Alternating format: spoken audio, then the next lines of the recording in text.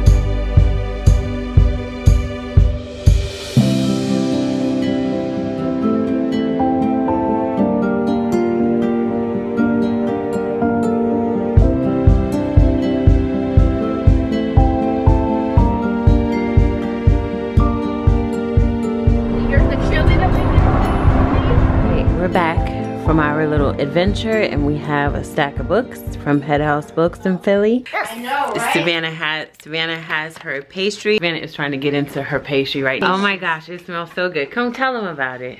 I made some cornbread. Okay, sit down. I made some cornbread and some s'more bars. S'more bars. And chili. And he's got chili.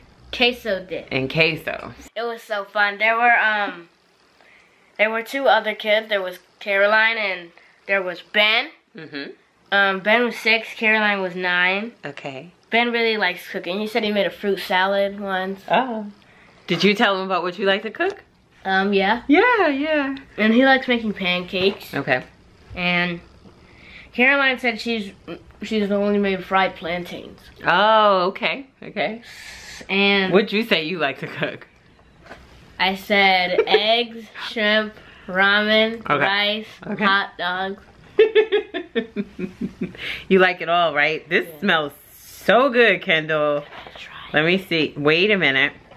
So he didn't actually have the s'mores bar. I don't think any of them had them when they were there. So they were able to substitute for his allergens. He doesn't do dairy, so they were able to substitute with like coconut milk, and they also substituted the chocolate inside of the bars. It's not focusing. There you go.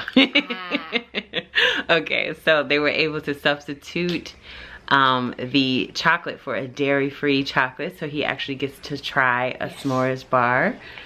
I tried to wait until we got back because I forgot our Benadryl when we went on the trip. I bought the medicine bag but completely forgot the actual Benadryl. So he's gonna have that, and then Savannah has her pastry. It looks so good, and she's being so impatient. Because I wanna eat it. Okay, go ahead and try it.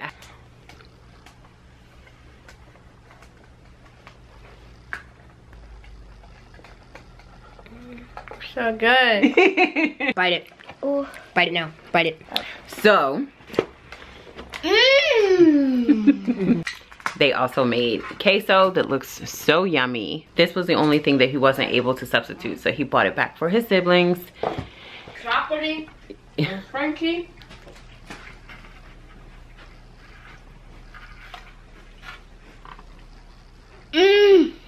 Is it good? Yes. All right. What? Okay. So, thank you for following along on our little Philadelphia adventures. I'm not sure how much footage I have of it, but at least hopefully you get the point here. So it is about 12:52, so it's basically 1 o'clock, and it's perfect because we finished lunch and I substituted our little adventure for the beginning of the day, and now we can turn our study hall light on. This signifies class being in session. But basically we're just gonna start by okay. What? So is it good? She loves it. Now our light is on, which signifies class being in session. What we'll probably do to jump back in is jump into reading. I'll just give you a little bit of a haul from the bookstore. Cress watercress. I picked this up from the library a little bit ago, but had to turn it back in because we hadn't read it in time. But this is actually a signed copy, so that's exciting. And it has illustrations in it, which is always really, really nice. I feel like they take illustrations out of books way too early. This is by Gregory McGuire. Cress watercress is a rabbit. Home means a warren on the riverbank with Mama and Papa and baby Kip. Meals at dawn and dusk and honey ginger tea to help the baby with his breathing. When Papa doesn't return from a nocturnal honey gathering expedition, love. Mama assumes the worst. After all, it's a dangerous world for a rabbit. Though Cress begs to stay, what if Papa comes home and doesn't know where they've gone? Mama moves the family to a basement apartment of the Broken Arms, a rundown apartment tree with a menacing owl landlord, a nosy mouse super, a rowdy family of squirrels, and a pair of songbirds who broadcast everybody's business, okay? Could a dead tree full of annoying neighbors and no Papa ever be home? It says, with his trademark wit, whimsy, and wisdom, Gregory Maguire tells a tale of growing up and moving on in the tradition of The Wind in the Willows and Stuart Little. Look at these. Look at these.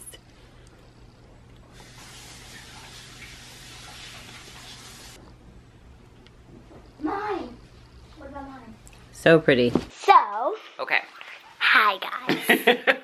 I have my book that I bought with my own She money. did. Math for the win. Violet and Joby. Okay. Before she gives you the recap, something that we do is the Keep the Change initiative. That's basically when we go out to the store and then we purchase what we purchase, and if they can give me the change in time, then they get to keep the change. So I feel like that's a real life money math situation. Okay. That is really useful and fun for us to play along. Go ahead. Bought with my own money, Yes. Violet and Joby. Oh my gosh. Violet and Joby are brother and sister and best friends, content with their predictable life in a comfortable human house with its warm and cozy surroundings, educational television, and tasty snacks. Until one day, snap! And so begins the adventure of a lifetime. Let's see the cover I'm again. at chapter 4. She started reading in the car. Yes! You gotta work with me, honey. The door. Okay. Cut! The door. Cut! The door. Have no at all. Okay, so this is Cameron's pick. This is by Kwame Alexander. It says A history unknown will replay itself. No, start We over, must start over. help. Wait, let's do it together. Let's do it together. A history unknown. Yes! Okay, ready? A history unknown will replay itself. We We must must tell tell the the boy boy what he needs to know. We didn't read that so well. Ready? No. Okay, ready? No, I'm 3, doing it. 2, 1. A history unknown will replay itself. We must tell the boy what he needs to know. Young Kofi lives and dreams on the banks of the river. He loves these things above all else. His family, the fireside tales of his father's father, a girl named Amma, and of course, swimming. It is in the river that he feels invincible and where he thinks he can finally prove himself in a race against his schoolyard rival. But the river also holds dark secrets that Kofi will soon discover. Told never to venture there after nightfall, but never told why, Kofi seeks his own answers. One night is all it takes to transform a life. As his world turns upside down, Kofi ends up on a harrowing journey that steals him away from everything he loves. This one is Cam's. Kendall. That's really good. Okay. Okay. And then Cordelia could feel a secret being whispered in a language she didn't speak.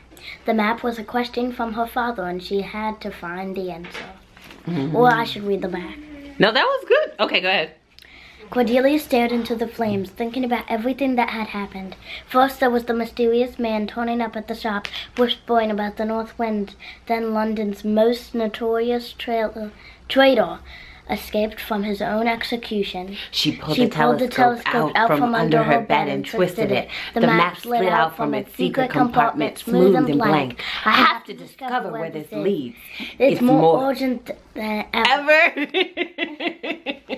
You're heavy. It's gonna end. Anyway, okay. So that's how we're gonna jump back into the day. We're gonna get some snacks and read. Thanks for hanging out with us today. Remember that life is so very full of lessons, and our goal, as always, is to live and to learn. Bye. Oh, Savannah. Oh, you're heavy. Don't forget to subscribe.